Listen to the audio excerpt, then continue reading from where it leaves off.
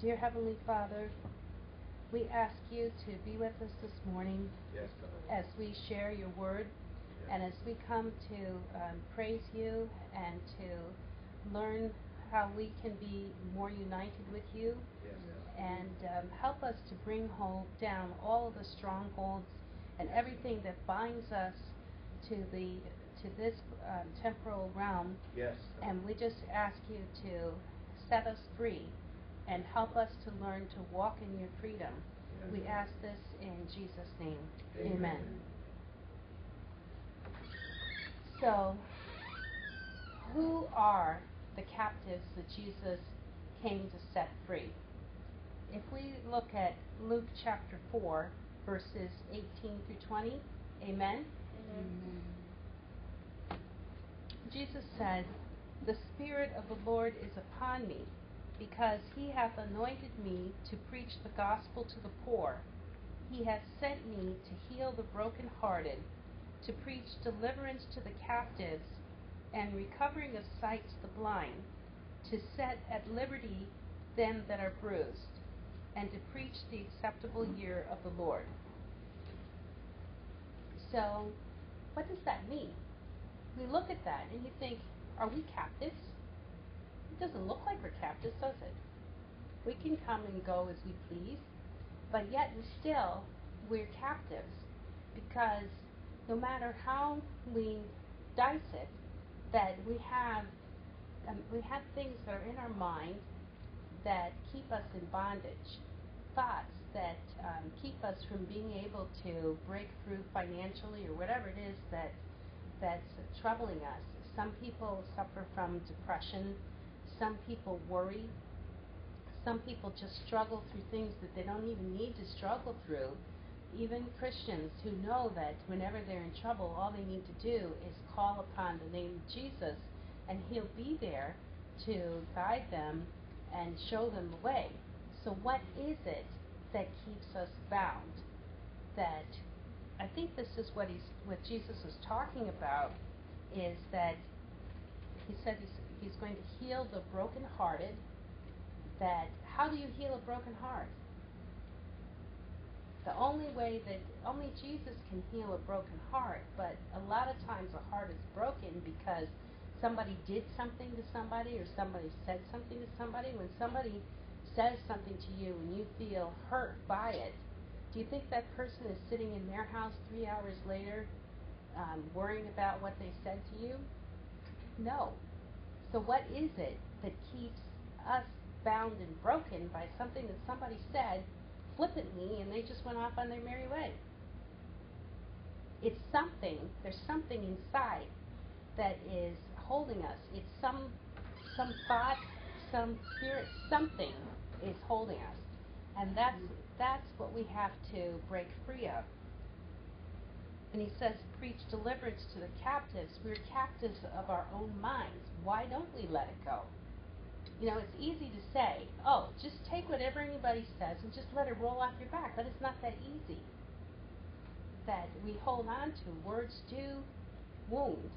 And it's going to take some time in order to come with a new way of thinking about things, so that we're not captive, bound by those things. And it says, recovering of sight to the blind. Well, I see you. Do you see me? Yeah. But yet and still, we're still blind. We don't see. I can't see what's bothering you, what's inside, what's hurting you. I can't see a lot of things going on around me. But yet and still, just because I don't see them, does that mean it's not there? No. So there's a lot of things that there are to see.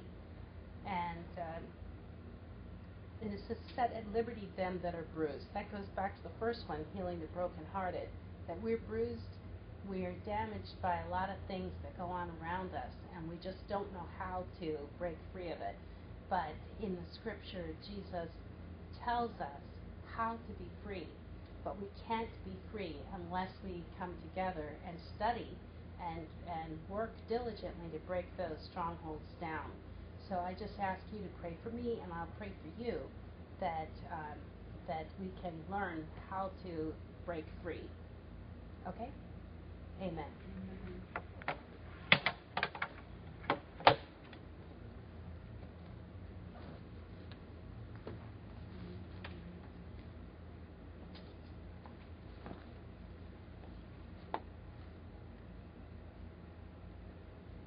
Does everybody have something you want to share?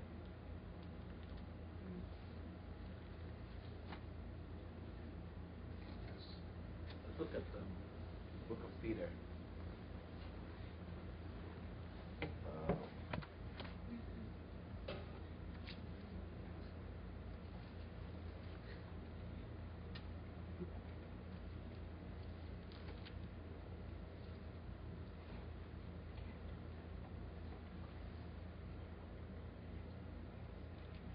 2 Peter chapter 3.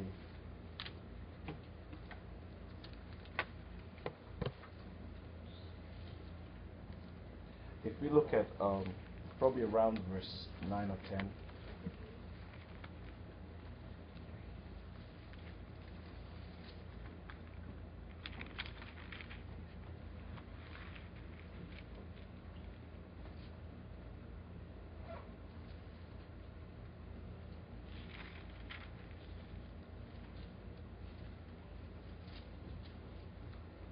Amen.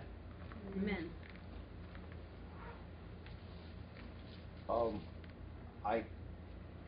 You were talking about our minds, setting ourselves free from conditions and all of that. And the first thing I want us to understand is the setting free, the business of being set free is not ours, it's the work of Christ. Amen. Now, Jesus has set us free. Amen. The Bible says, whoever the Son of Man sets free is free indeed. Now, but it takes time for you to appreciate freedom. Amen. Amen. So the Bible now says, you shall know the truth, and the truth shall what? Set you free. The truth shall make you free. Do you see that? You see that little change there? See? Why is this important? Because God speaks to us by revelation. In one place the Bible says, whoever the Son of Man sets free is free indeed. But in another place, the same Jesus says, you shall know the truth, and the truth shall make you free. Amen.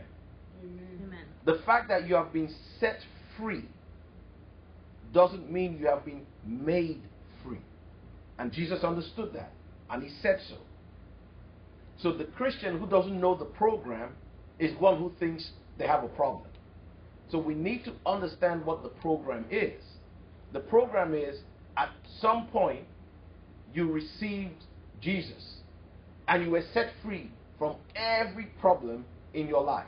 The problem really is that you don't really understand that. Okay? Can you walk out of here, go to the closest Mercedes-Benz store, see a nice red one, and tell them, can I have this? And they give it to you? No. Nobody expects that kind of thing. Okay? We don't expect that kind of thing. So because of that, the goodness of God is something you and I cannot appreciate. It's too good to be true. Do you understand? It's beyond our comprehension. Ask yourself something. How much does it cost God, or how much does God charge you to give you water from the sky? How much does God charge you to give you vegetables from the earth? Nothing. How much does God charge you to give you fish from the sea? Nothing. And you just assume that it's there for you. Right? It's all free. The only thing you pay for is the